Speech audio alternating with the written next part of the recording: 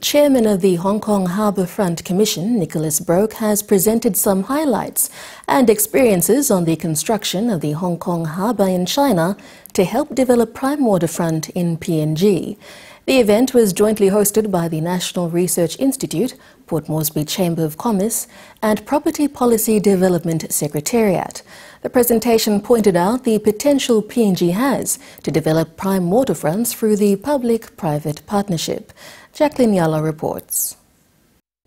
Mr. Brook's presentation today was attended by engineers and various important international visitors.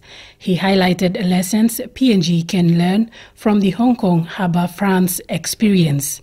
Over time, obviously, the waterfront became more and more developed. He said the Hong Kong Harbourfront is a community-driven initiative through the private-public partnership that cost around $10 million. And he said PNG has the potential to develop harbours, especially in downtown. What's very important is to look at this in the context of Port Moresby and what's realistic to be achieved here. I showed you Hong Kong today, but Hong Kong is very different to Port Moresby. The way that we gained momentum in Hong Kong, the way that the community began to care and wanted to be involved in the waterfront was because we found a number of people who had passion about the waterfront, and they wanted to deliver.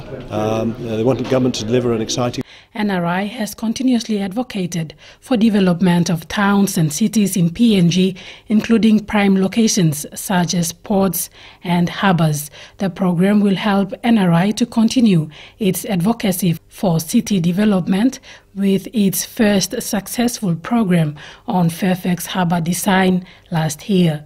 NRI Director Charles Yala urges Papua New Guineans to consider long-term developments. The Fairfax Harbour is an iconic harbour, and we've got to do whatever we can do to protect the integrity of the harbour, and so that the residents of Port Moresby now and into the future and visitors will enjoy this.